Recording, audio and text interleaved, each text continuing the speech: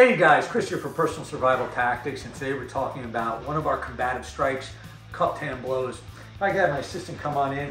Basically a cupped hand blow, we're going to take our hand, fingers together, thumb inside, and cup our hand, have a slight bend in our fingers, and we're going to create almost a little pocket in our hand. Now, what we're going to do, just talking about hitting the pad with the cupped hand blow for a second, we want to make sure that our partner's holding the pad so that his shoulder articulates forward, that it's going correctly with the pad, not going against it, so that our partner doesn't get injured when we're holding it.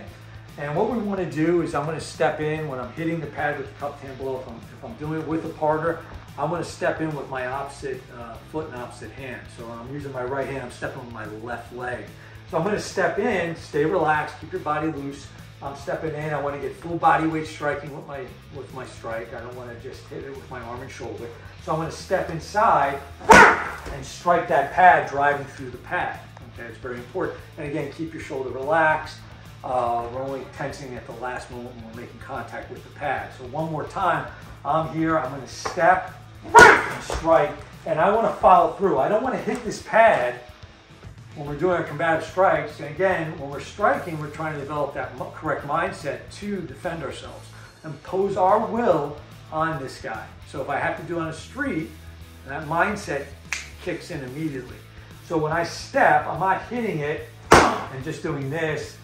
There's no emotional content to that. I'm just hitting, I'm stopping, okay, let me start again. No, I want to drive through that pad. So when I step, okay, I'm stepping in, I'm going to follow through, and now I'm set up for my next strike. Now, if we get rid of the pad, we can use cupped hand blow, defensively and offensively. Defensively, of course, we're not defending.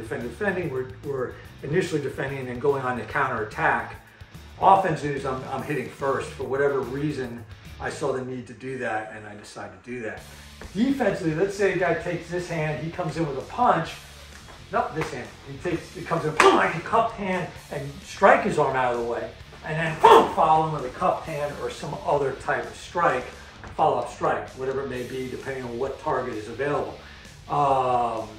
If the guy throws the opposite hand, boom, I could do the same thing, knock it out of the way with a cupped hand, and maybe follow through with a cupped hand, back of the neck.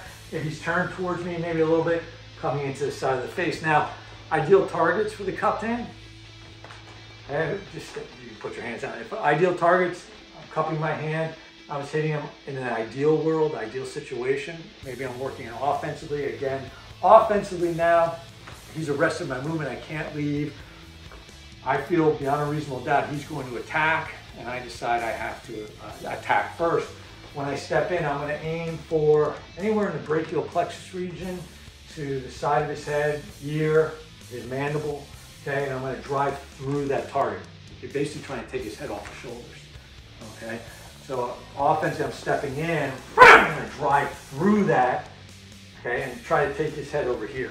Okay, that's very important. All right, guys, there's a little bit on the cupped hand blow. This is Chris from Personal Survival Tactics. Until next time, stay safe.